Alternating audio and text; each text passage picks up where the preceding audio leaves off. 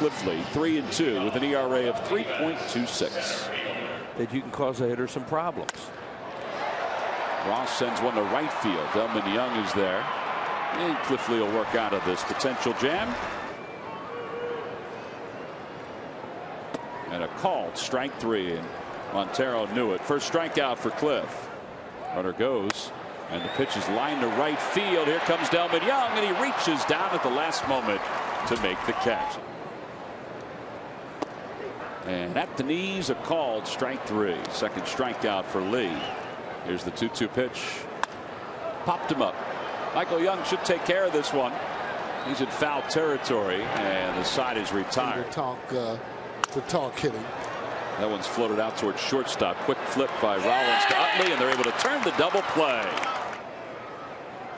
Ground ball up the first base line. Ryan Howard is there. And he got shielded by Cliff Lee. Back foot slider, and they'd see you later. Well, he got him to pop it up again. Chase Utley, right side of the infield.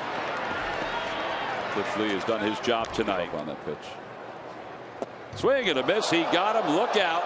Boy, that is one heck of a bat toss. Yeah, that was a changeup, it looked like.